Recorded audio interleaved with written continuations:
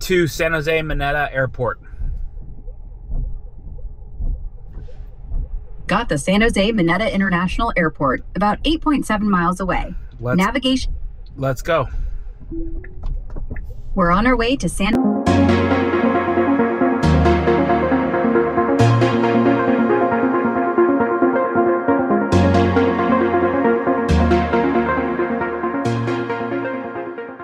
Jose Mineta International Airport. Should be there. All right, guys, this is FSD 14221, and we are in for a drive. So we're gonna see how the Tesla Cybertruck can handle a good amount of rain. Here we actually have a storm coming into the Bay Area right now. Flights are getting delayed. Things are thrashing and brashing. So we're going to, again, do a drive here and see how it handles. And just for this drive, I'm going to be doing standard mode just because of the water conditions here. And then I just want to see, where is this going? I believe it looks like it's going to, here, let's do, so the main thing here is I'm not testing to see if it's really going to be going into, let's see this. Yeah, the goal here is to just see how well it will do in rain. All right, so we're making a left here. There's a car here out on the left. You can't probably see it, but it came to a stop at this four-way stop. The big thing is just more of how does the Tesla Cybertruck handle a ton of rain? Again, this is wet for the Bay Area. And you know, like I said, Tahoe, for example, which is about 4 hours away from here, is just getting poured on a ton. So the goal here is just to see, you know, how does it handle these conditions. And you can see I have the windshield wiper on auto mode, and like I said, it's taking care of it. I have the heater going as well, just to make sure that I have the heater going right now as well, just to make sure that you know, the defrost it's defrosting the windows.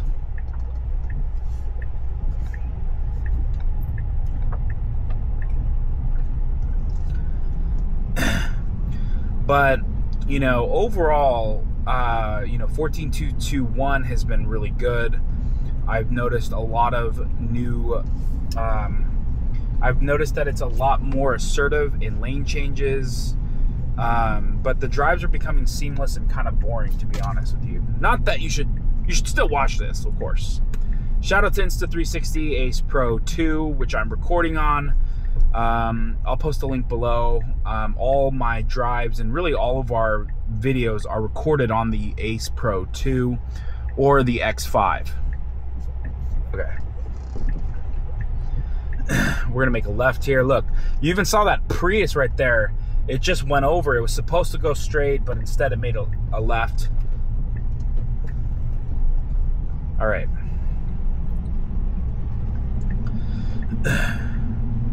Yeah, and this, you know, I'm hoping you guys can see this, but really it might not do it a whole lot of justice, but it's coming down here. You know, we're seeing the rain. It's light, but as far as like the impact, but it's consistent and constant, and it will only get worse as we get on the highway.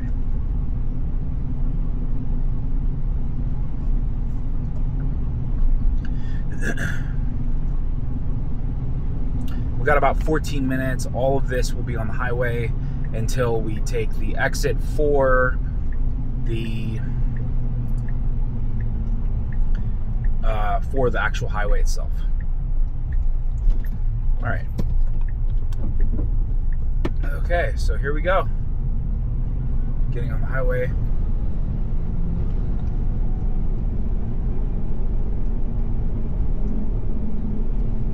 Typically, I would actually throw a camera on top, but I stopped doing that on the highway. I did lose an X5 with the suction cups on the actual highway as well. So,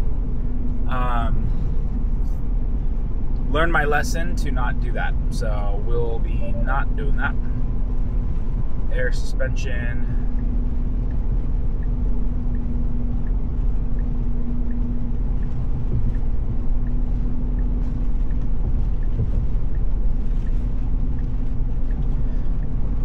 All right.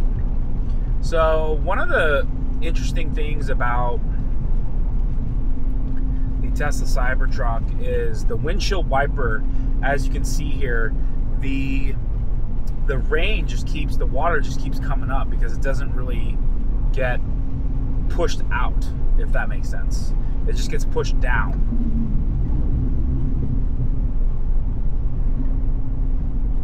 So even in standard right now, it's going 66, 67 miles an hour.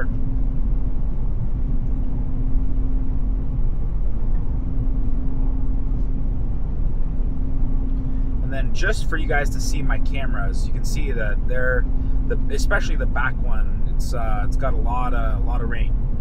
But thankfully the water is at the bottom of this.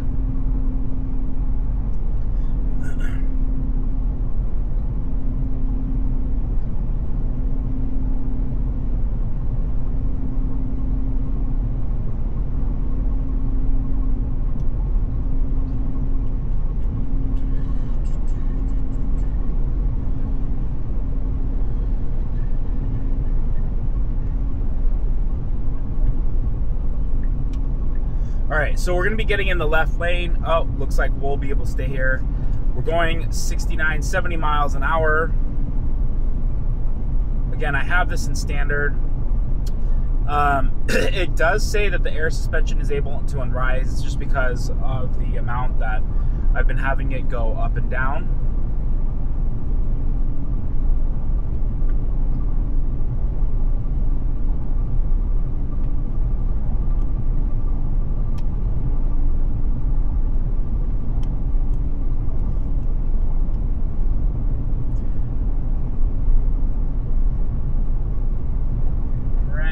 So we will be taking this exit. It's going a little fast.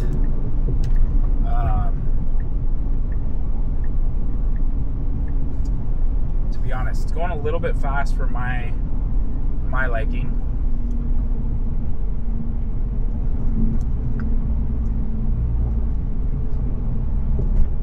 So you can see here, I'm going 45 miles an hour right now.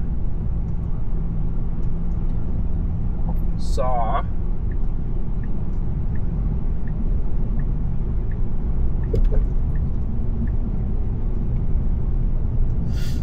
that car slowed down, so it slowed up. Yeah, for me, it was just going a little bit fast for my liking, so I'm glad that it did slow down there. Yeah, I personally put it into standard range or standard mode. Because I did not want, so it looks like I'm getting a left B pillar, has debris on it, so we'll see if that is going to be a theme here and if I can make it. Hoping it can.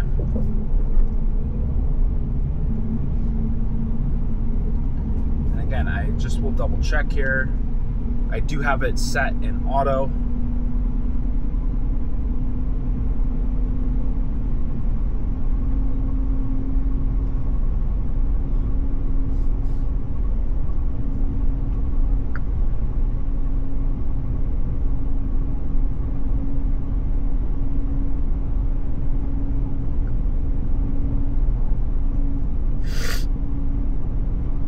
Yeah, overall this drive's been seamless in pretty, I would say, heavy rain, especially here in the Bay Area, California conditions. It's been absolute perfect. This is exactly what you would hope for and expect.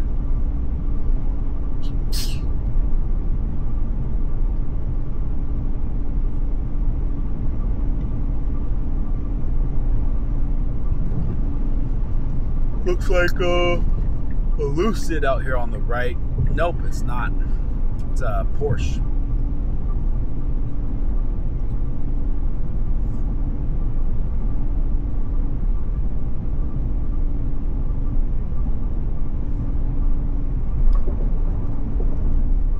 So, yeah, I mean, for me, what I'm noticing, this versus other drives, again, you know, it's just, it's seamless, it's perfect.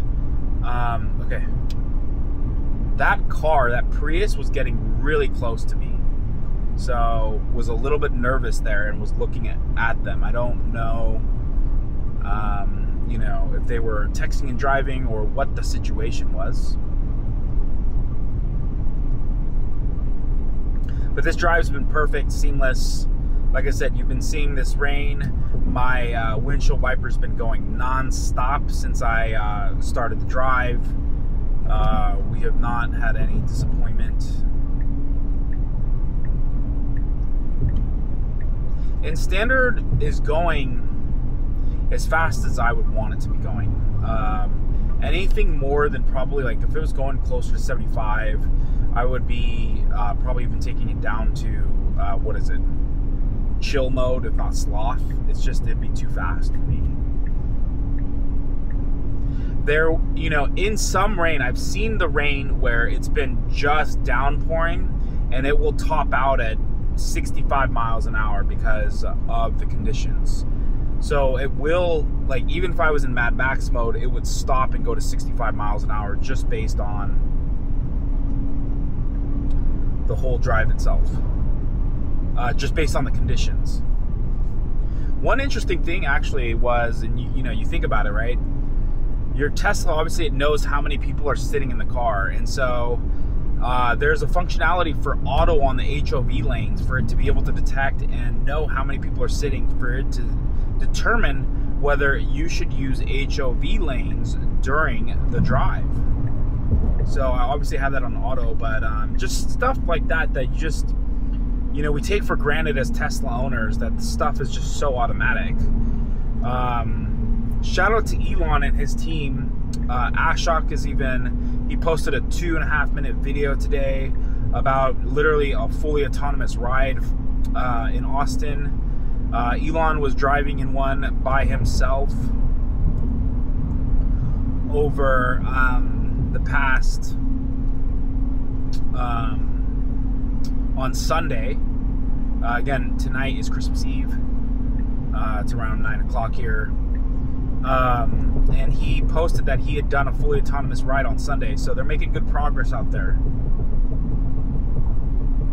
And one of the things too, I posted a thing on X about the ARC made a thing where, you know, at the end of the day, like, Waymo is probably going to help pave the way for autonomy from a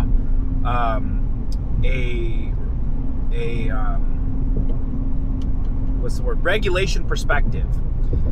But scaling is only going to happen through Tesla, and they're going to be able to make these trips cheap and more economical. Again, I hope they do, but at the end of the day, you know, Tesla can make thousands of Model Ys and Cybercabs eventually in like one day. They can make thousands of these Model Ys a day.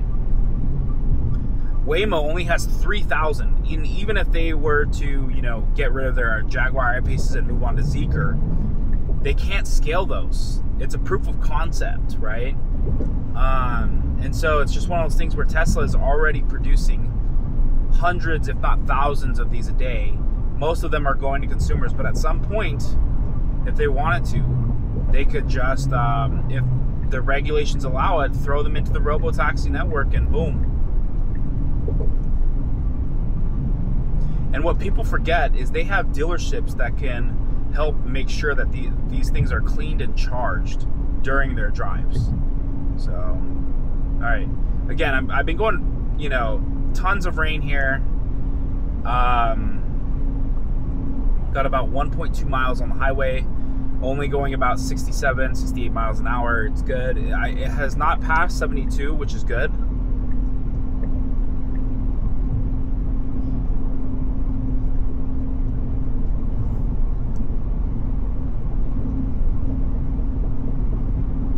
But Waymo, like I said, we need competitors. Tesla needs competitors. So I'm happy they're in the space. I'm not hoping that they fail. You know, sure, is there going to be issues with their business model? Yada, yada, of course. But, you know, like I said, it's the same thing with the EV movement. Like, Rivian and Lucid, I don't want those companies to fail. Do I think that they have an issue with, you know, potentially their autopilot technology and their business model? Sure. But am I going to sit here and root, oh, I hope they fail? No, not one bit. Not one bit. All right, so we're about to exit here. Let me just double check where is it going to take me.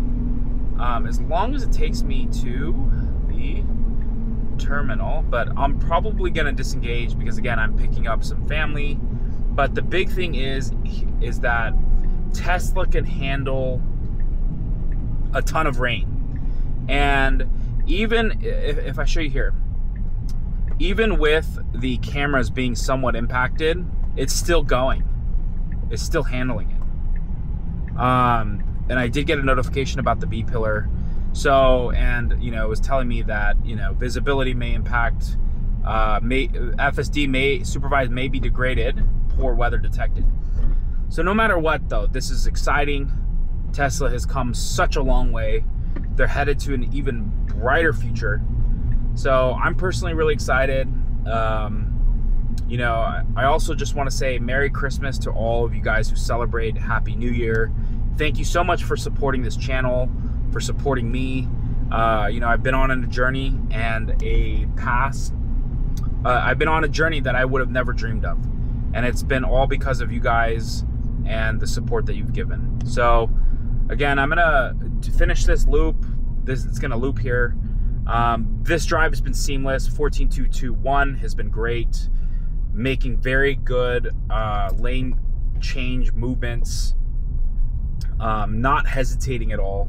So thank you again for everything, and I will catch you guys all on the next one, on the next update. So hopefully you guys can get it. I know 1422 already rolled out.